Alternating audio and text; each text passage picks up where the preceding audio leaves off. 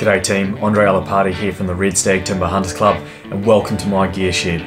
With the summer coming to a close and to put you in the mood for the upcoming Raw, we thought we'd rewind the clock and take a look at some of our highlights and lowlights from the previous season.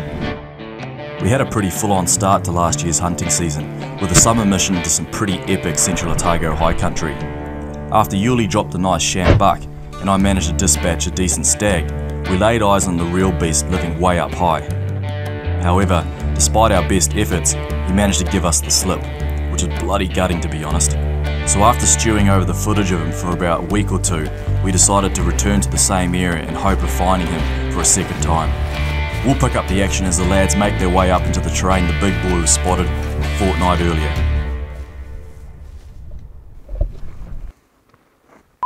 Spotted a mob of stags, stay there. Oh, there's some crackers there, eh? That will be the 10 and the one that we're chasing. 4:30. We can get a shot from here. Hey, just making our way, sidling through this basin on our way to where we seen that good stag a couple of weeks ago. And I was just pulling up the binos to have a wee look down this creek and then spotted a mob of stags just 430 metres away on a skyline. They're on to us, sort of like they've caught our movement, but they definitely won't have our wind. So hopefully with a bit of luck, they shouldn't spook. We'll just give them a wee bit of time to settle. And I'm pretty sure just with the binos I've seen a good stag, at least 2 good stags in the group. So we're getting pretty first. One of them's looking at bolting soon. Here, boy. One of them's sort of looking at starting to bolt. Oh my God, bottom one's f***ing good. One under the rock's okay, but the bottom one's still the best. Got good tops. Looks like he's got big brows, good trays. I don't think he's the one that he might be. He might be the one we're targeting. He's got a small bay on his right hand side. That one under the rock, eh? The one downhill on his own. The one under the rock's just a big 10, but that was one of the ones that this guy was with. Oh yeah. And that strip 10 as well. It's a tough call. He needs to look downhill for us. We need to figure out if it's got 4 on it. Oh, those 2 are back up on their feet. Yeah, we've just been assessing the stag. One of his main features was 4 points on his right hand antler, but we had to wait for him to turn downhill to give us a better look at that his right hand side. We've definitely made the call now. He's got 4 up on that top and he's got that small bay tine as well, so that's definitely the stag that we've been targeting. So 430 metres away, we're going to try and find a rest and get him on the ground.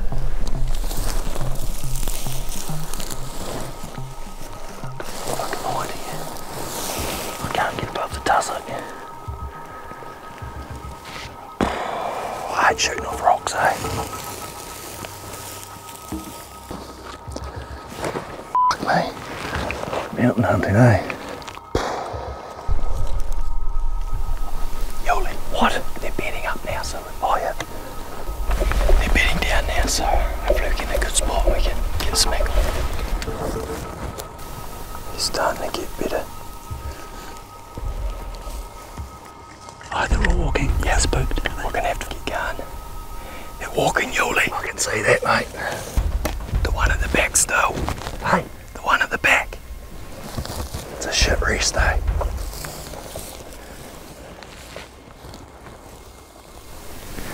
They definitely know something's up. So you see the rock to the left at the above it, in the middle of the whole group. We're good to go. Just give me 2 seconds. You ready? No. I might try and get closer. Big stag's just bedded down after waiting probably for about 10 minutes for him to go broadside. So I might use this opportunity. If I can maybe slink down through the tussock, maybe cut off another 100 would be good. Right. Should be able to get about 20 minutes and you'll be down. This is going to be bloody Navy SEAL stuff on your bum. Out of sight. Just hope we don't hit Spaniards.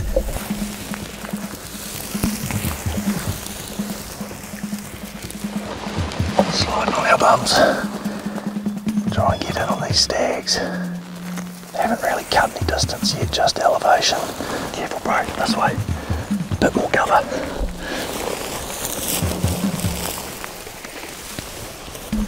Okay, just hold there, we're going to be pretty exposed soon. So we're probably going to have to set up on this wee swampy bit. What are we now? Still 14. Some of them have bedded. The big boy's bedded. They definitely, oh no, he's back up on his feet. They sort of know something's happening, I think. It's going to have to happen soon. It's not a good place for us right now. We have to try and make it happen from here. Might just give them a minute to try and relax again. Hopefully they relax. The stags can sense something's up, but the guys have enough time to sit dead still and allow them to settle every time they look to be on the verge of bolting. Sam knows his luck won't hold forever, so he gets set as quickly and silently as possible to ensure that the opportunity isn't lost. Great. Rightio Dave, let's make some magic happen, boy. 400.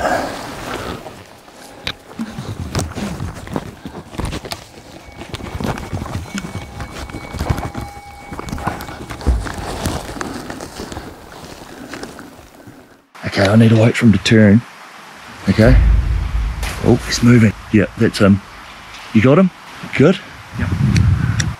Quartering. No good. Sitting down. Okay, we got time. It's all good. Here we go. Up again.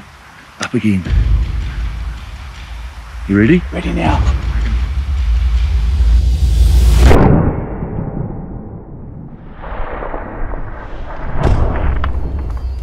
Yeah. Yes! Woo! Got him. We got him, boy. Yes! How good! Man. Just a whole heap of emotions running through my body, probably 99% adrenaline, but to come in here 2 weeks later with that target stag and to find him even closer than, closer to camp than where we thought we were going to have to head tonight. And then it was just a case of moving down slowly. Got into it 410 metres at the end and had a nice flat rest through here in this swampy bit. And it was just a case of him giving me the shot broadside and we made it pay. And as you see, he only everyone else ran away sort of laterally, but he took off downhill, which is always a good sign of a heavy hit, and he just went legs up after about 50 metres, so I'm absolutely pumped. So, woo! Shot, boy. Yes! Yes! Oh man. We got something to show the tongue and tail when he arrives at bloody 1 in the morning. 1 in the morning, we'll be sleeping in now. We'll be bloody walking out tomorrow to the pub. Welcome to the Hunting and Fishing New Zealand Gear Shed. We're going to use this opportunity to talk about some of the gear we use on our trips. We're in my shed at the moment, which is a staging point for a lot of our adventures, and the first thing I always look for is what pack we need to use. I tend to use the Tatonka Bisons, and I've got everything here from a 55, 75 and a 90 plus. We're getting organised for a Fiordland mission, so I'm going to be using the 90. While it's a big pack, the frame's still fully adjustable to suit the size of your body.